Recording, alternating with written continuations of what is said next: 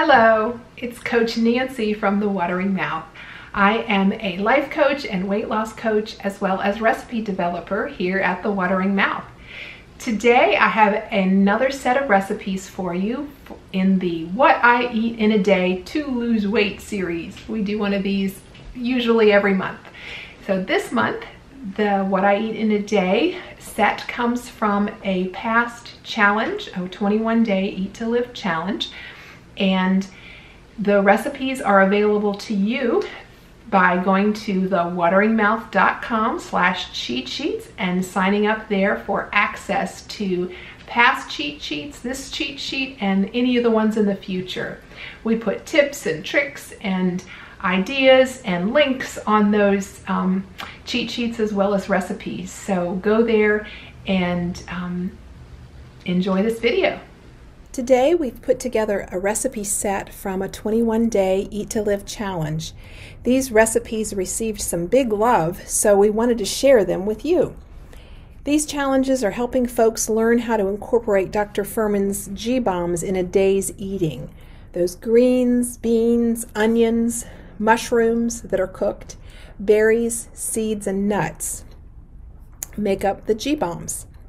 Our breakfast consists of some greens and seeds and sweet fruit. Smoothies are such a tasty way to get more greens in your diet. Now, smoothies sometimes get a bad rap, and that's the all fruit smoothies. Yeah, that's way too much sugar to have at one time. But the way we make smoothies with all these greens, it helps you to curb cravings. Because greens contain phytochemicals that do that for your body. They help you to curb cravings. They don't take you on a sugar crash. They help to even out your blood sugar too. So eat more greens. Get them in at every meal. A pear-pecan smoothie is what we're having for breakfast. Now this can be enjoyed cold, like a highly nutritious shake, or served slightly warmed to start your day in a tummy-warming way. We start the smoothie with collards. We'll strip the leaves from the tough stems, because sometimes those can be a little bitter.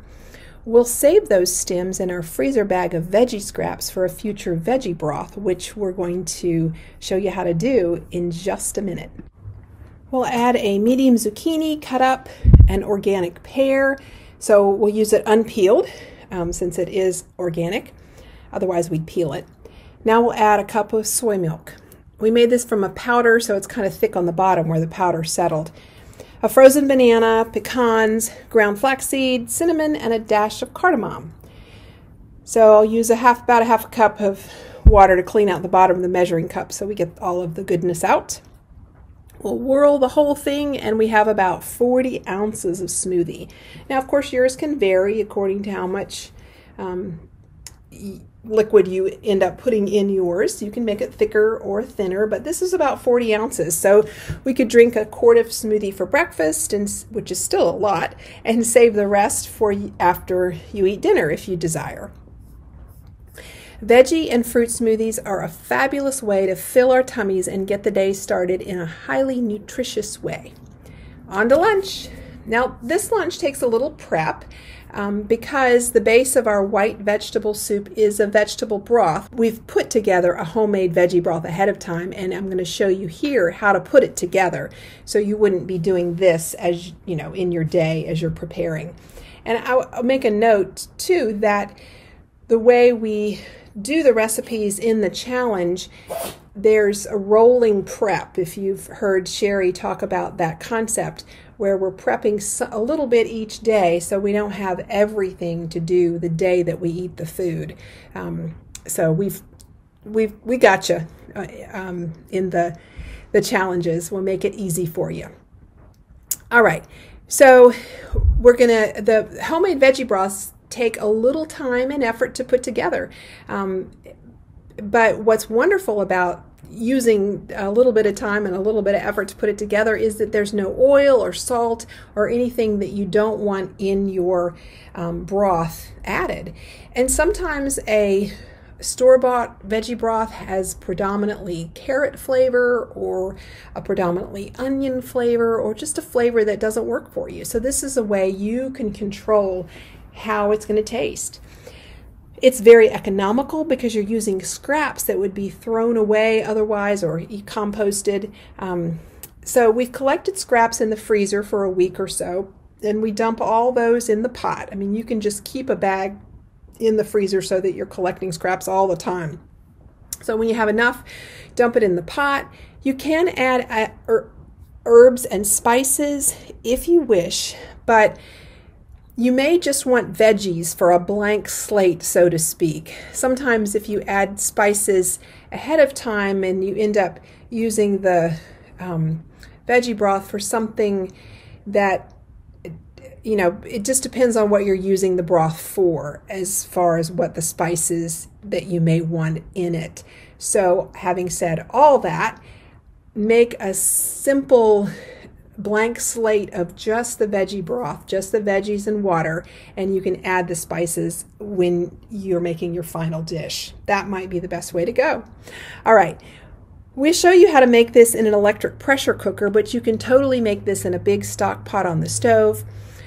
We add water to cover the veggies, so it's just the veggies, whatever scraps you have available, and water, and we're going to cook it in the pressure cooker for 20 minutes or so. You can cook it on the stove for hours. The longer you cook it, the more concentrated the flavors are. So this is a very forgiving thing. It's not an exact science.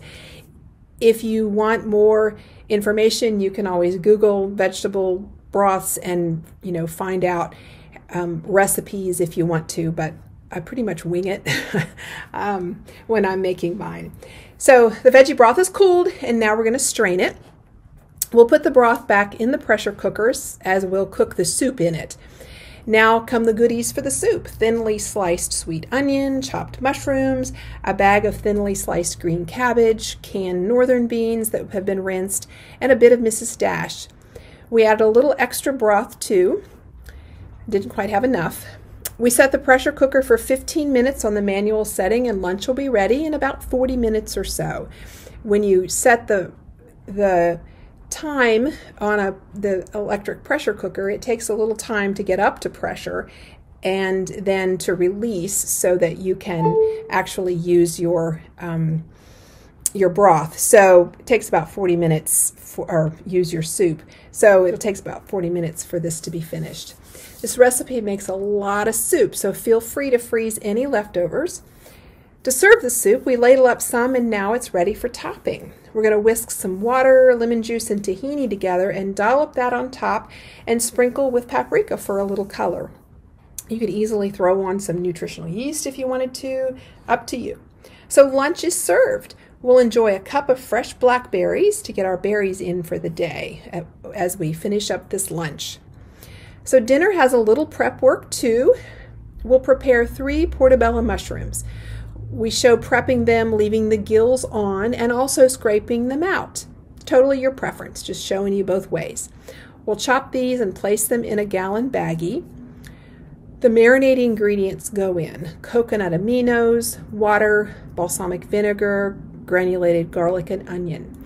Now close the bag and toss the shrooms around a bit. We'll lay this bag flat in the refrigerator for maximum absorption of the marinade. You can do this in 20 minutes. They can marinate for a short amount of time, or they can marinate overnight. Again, when you're doing a challenge with these recipes, we have it all laid out for you so you know exactly how much time you need to allow for this. Now to prep the veggies, we'll slice the red onion, and we have chopped yellow sweet pepper, chopped broccoli. Notice we're including the leaves that were part of the bunch. You don't have to throw those broccoli leaves out. Use them up. The last thing to prep is some Japanese sweet potatoes. These were hanging around in the fridge. We'd roasted them a few days ago. We're just going to peel and chop them to get ready to put on top of the veggies once they're cooked, as these only need to heat through. So while our skillet heats up, we'll prep the baby greens that will serve as a bed for the stir fry. Finely chopping the greens makes them easier to eat. You can do that, or you can leave them, larger pieces, whatever. Personally, I like them chopped small. These will be raw, but you can totally steam these lightly if you desire. But this is going to make a bed for our stir fry. So we'll spoon 1/3 of the mixture on top of the greens, and we'll save the rest because the stir fry made 3 servings. We'll sprinkle some raw sesame seeds on top, and dinner is served. You got a whole day of nutritarian eating under your belt now. All right. What'd you think of those recipes? They look like some good ones? You want to try them? Be sure to go to www.thewateringmouth.com/cheatsheets and sign up so you can have the recipes. When you try this, try any of the recipes out, come back and comment below and let us know how they were, what you think. And maybe if you put some tweaks to it, or if you have some thoughts about them, we'd love to hear those. So thanks for watching, and see you next time.